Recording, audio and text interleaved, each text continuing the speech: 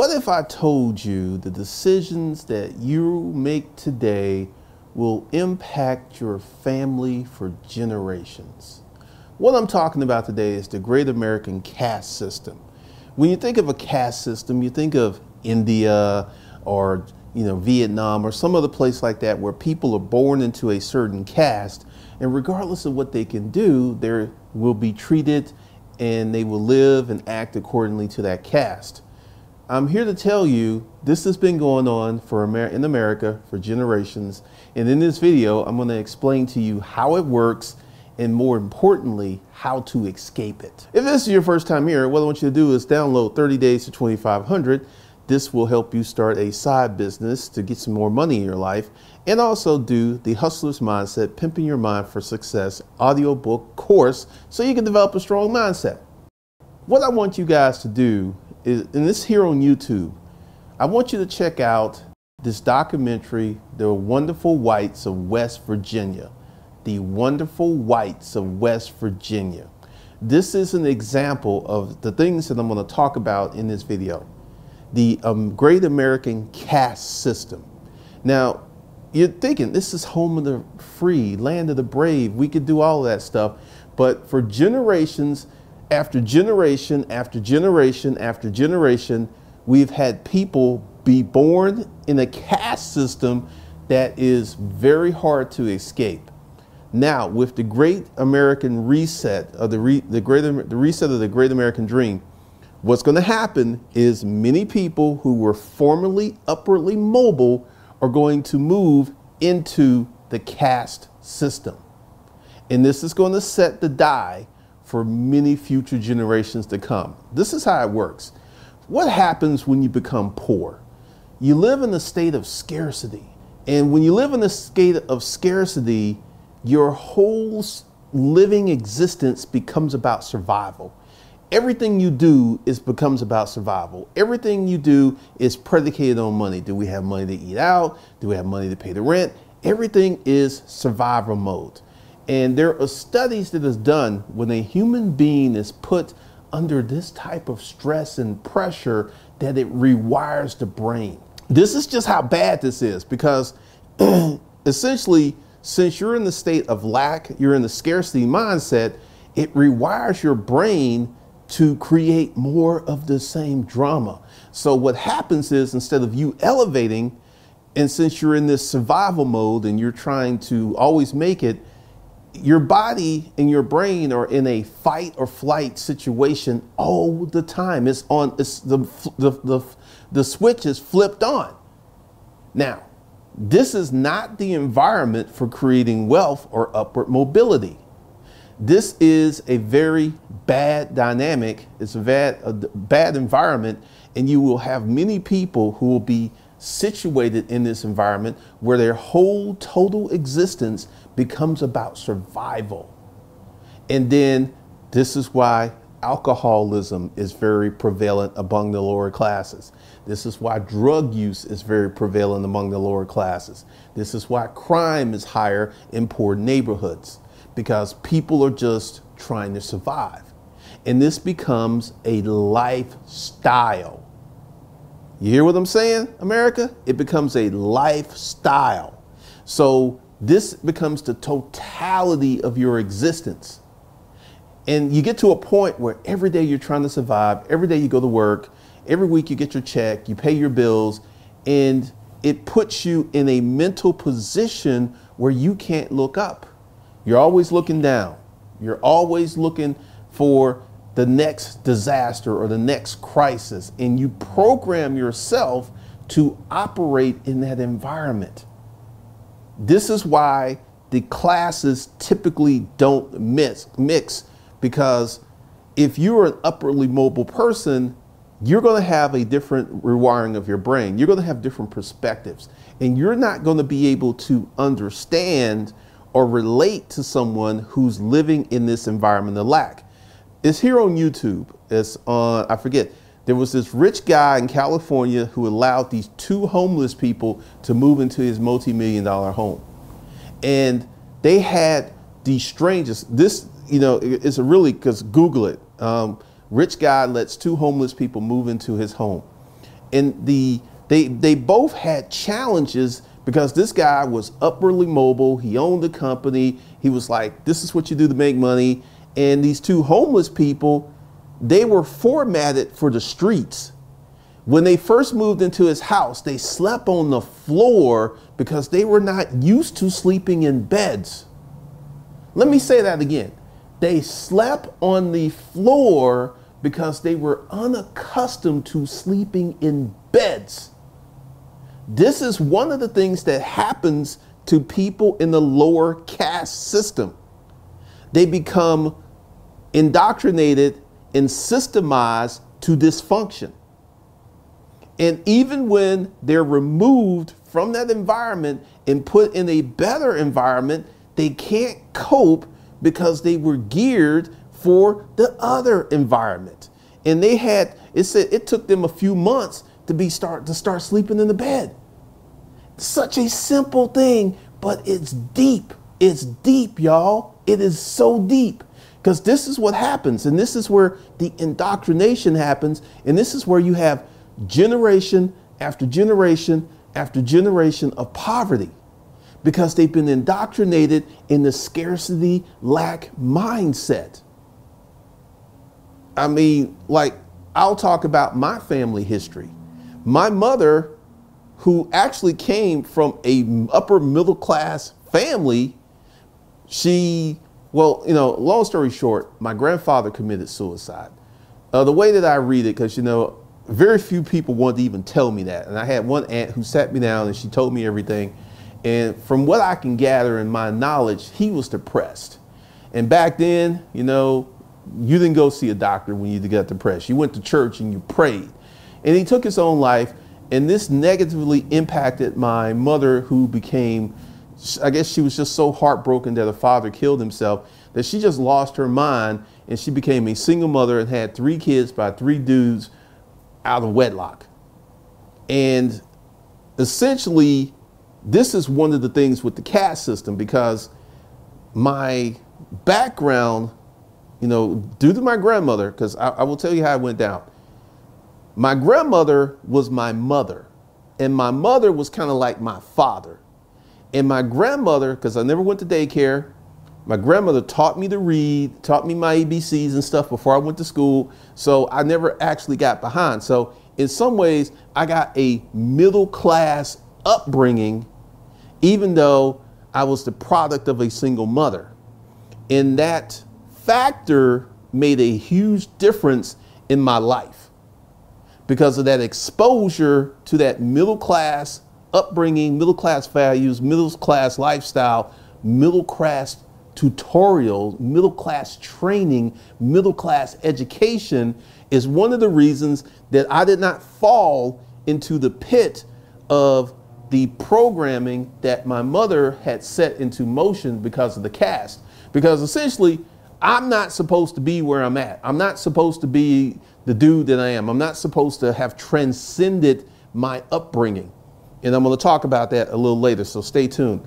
But essentially, the caste system, due to behaviors, due to attitudes, due to mindsets, it becomes hard to escape, because you are programmed and groomed for your caste. Let me say it again. You are programmed and groomed for your caste. This is why it is not uncommon for a single mother to have a daughter who becomes a single mother, whose then daughter becomes a single mother, because it's part of the programming.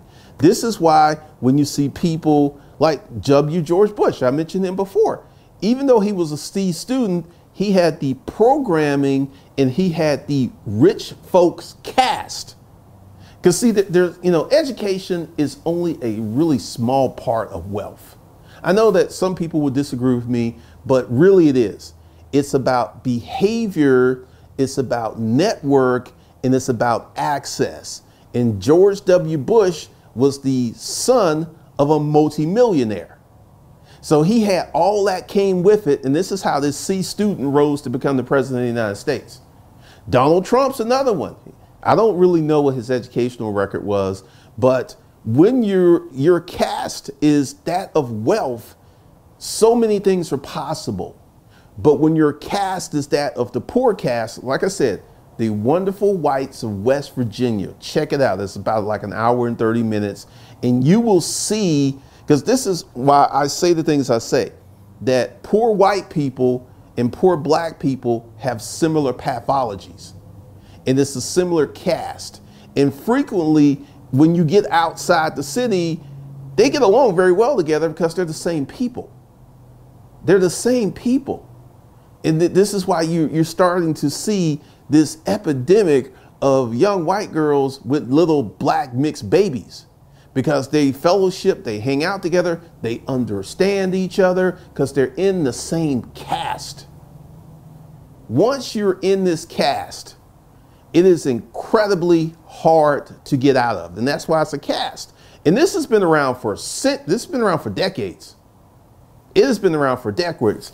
I would say the greatest period in America was from the 1900s to about 1970, because you were able to get out of your caste to some degree if you had exceptional or external circumstances. Focus. Like, I'm going to tell you what happened to me and how I escaped my program caste, because I should be probably 300 pounds. I should be living in Alabama. I should be running for Jesus on Sunday.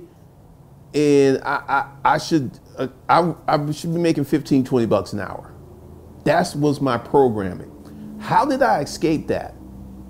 I had an existential crisis because the military put me in middle class, and that was one escape. And I came out the military because I didn't want to make the military a career. I didn't see myself staying 20 years.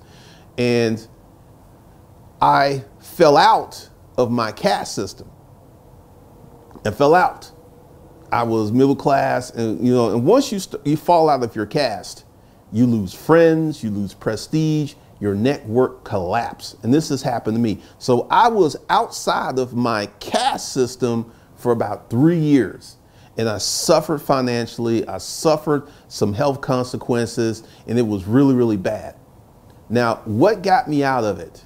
Self-education, self-auditing, because I became 100% really clear of who I was and where I was. I had a situation where I could have became a criminal, and I rebuked that because that wasn't my character. Even though I was poor, even though I was hungry, I rebuked that and I didn't become a criminal. So, and this is where those middle class values that my grandmother instilled into me came and saved the day, because I didn't do it. But I figured out another way. Once again, my grandmother, she taught me how to read.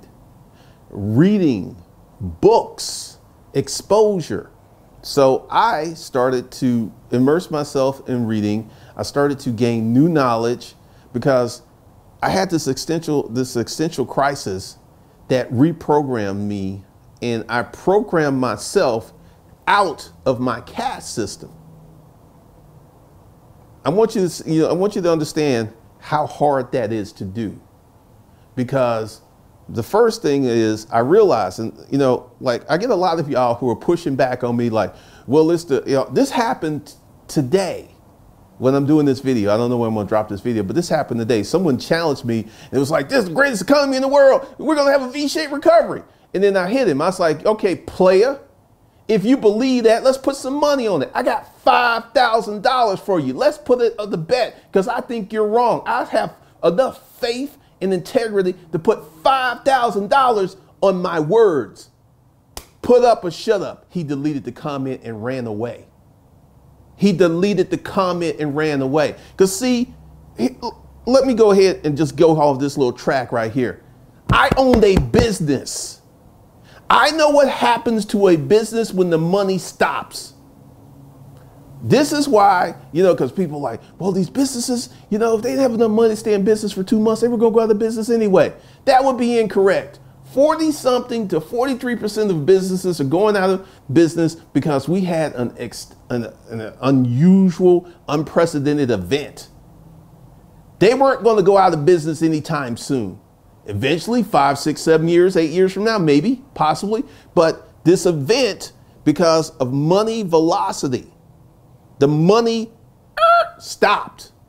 This is the worst thing in the world, because when I was in business and eBay held our cash and stopped our sales, the money stopped. And because of my training, I knew that this was like a really bad situation. It was a really, really bad situation.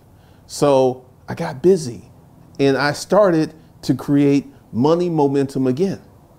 So when y'all come at me and you're like, I was a former, why ain't you in business now, bruh? Yeah, I'm talking to you, because you come up here because I'm telling you, all of the money, Warren Buffett, Stanley Druckenmiller, Ray Dalio, all of the billionaires and the folks with billions of dollars in cash are with me, and they think the same thing. You want to know why? Because they old and experienced. They've seen shit like this before. They know the playbook. It's like, oh, this ain't going to be quick. This is going to go on for years. And most of you are saying it because you're in your feelings, because you're too much of a coward to face the reality of what's about to happen.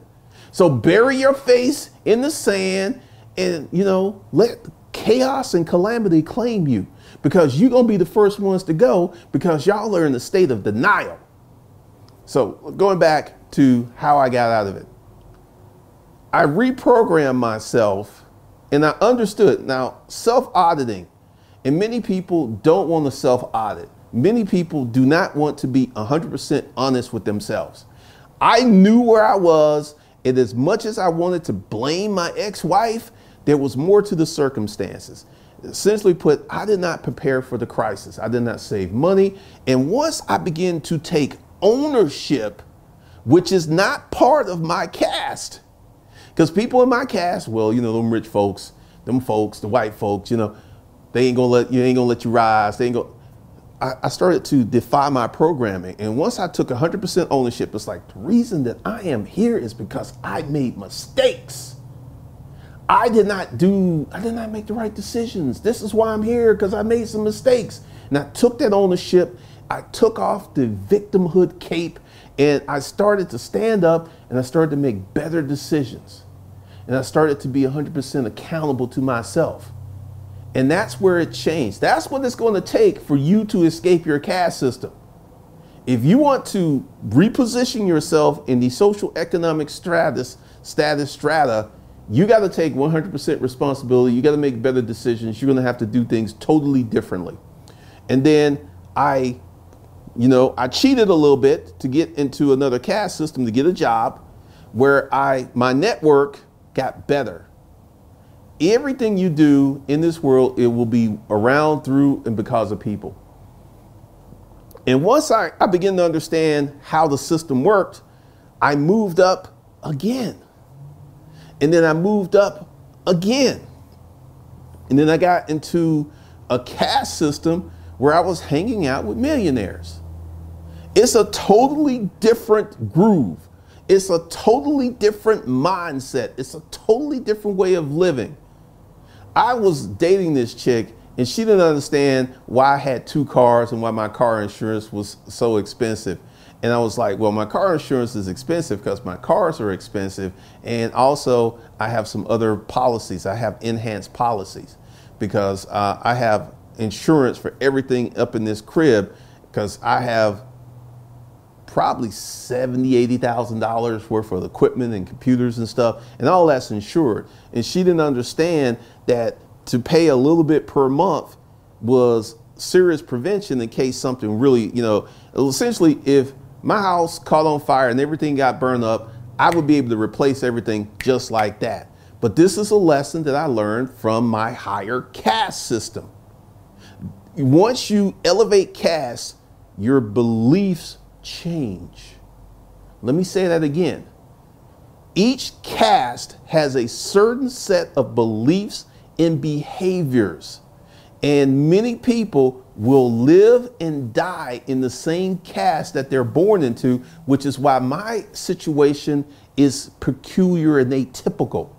I'm not supposed to be here based upon the way that I came into the world and the programming that my mother tried to induce to me that I vigorously rejected even as a child. I was just like, that don't make no sense.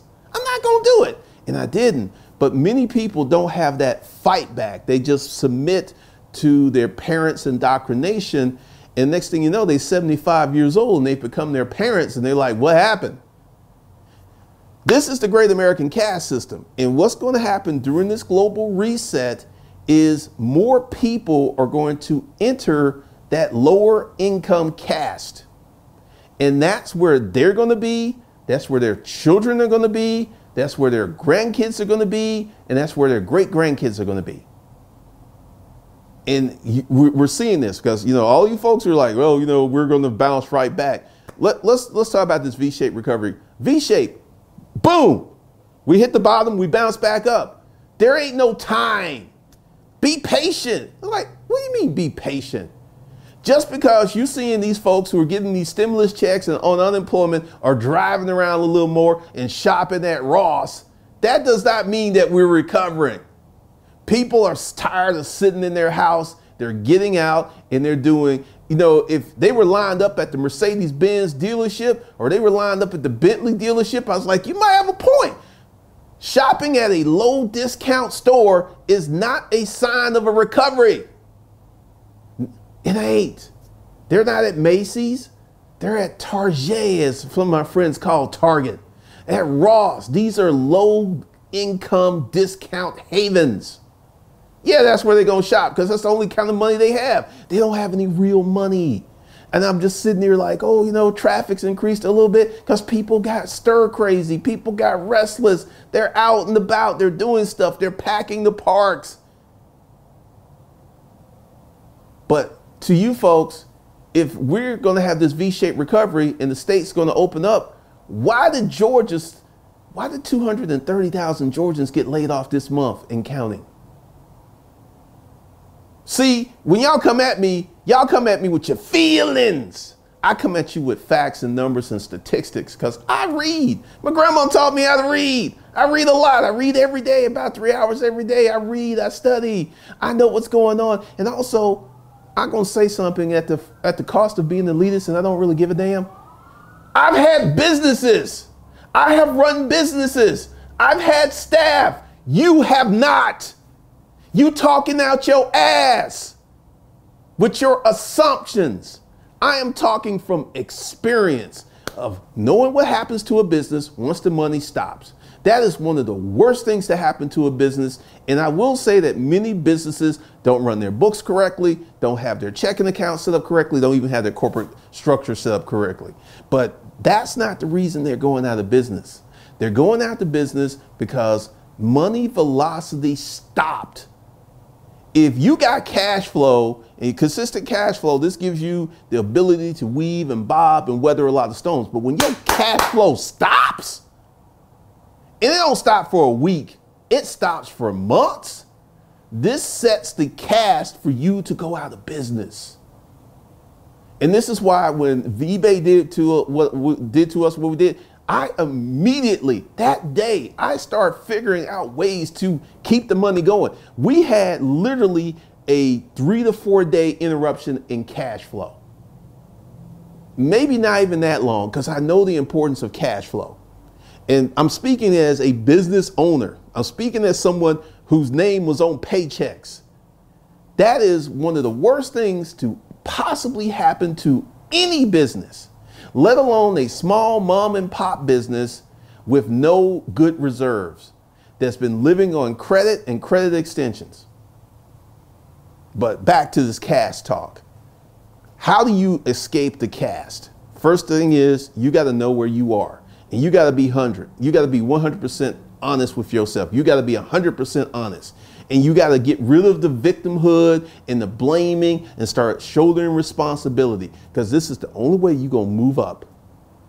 Otherwise, you are doomed to remain in the caste that you were born in. I want you to think about this. In America, we celebrate this guy who was born poor and becomes a millionaire. That story happens over and over again. Or does it? How many people never made millionaire status? When you start to look at all the folks who remain in their caste, these stories become even more powerful because they're so rare. There's only like 25 million millionaires in the world out of a population base of 7.6 billion. There's only 2,600 billionaires out of the same population base. So having that level of wealth is not normal. It's very atypical. It's not the norm. What's normal is for you to be making $33,000 a year, living in a piece of crap trailer or a house or an apartment, and driving a car that's literally killing your financial future. That's normal. That's the norm. That's what people are doing. That's where people are. But the Great American Caste System is dangerous, because if you want to move out of it, you're going to have to really understand where you are and understand the people in your caste, and you're going to have to change your behavior, because it all boils down to behavior. Boils down to behavior. And a lot of people don't understand how dangerous a certain behavior is, because it's normal and everybody in the caste is doing the same thing. I'm just normal. I'm one of the people. I'm a member of the herd. Bah, bah, I'm just a sheep. Bah, bah, I'm just a sheep. I'm doing the sheep thing. Ain't nothing wrong with it. Feels kind of good. I kind of like it. Understand, each caste has a certain set of behaviors and habits and attitudes and mental perspectives. The perspective of a child who is born and raised by a stockbroker who teaches their children early about the stock market is going to be 100% different than a child who's born in the ghetto and his mother teaches him how to get some food stamps. Well, this is what you do to get those food stamps. You go down to the office, you tell them your name, you lower your income. Totally different worlds. Totally different worlds. And if you want to get out of this world and move into this world, you're going to have to adapt the habits, the behaviors, and the perspectives of people in this caste. You're going to have to let all of this stuff that you were doing that you enjoy so much, you have to let it go.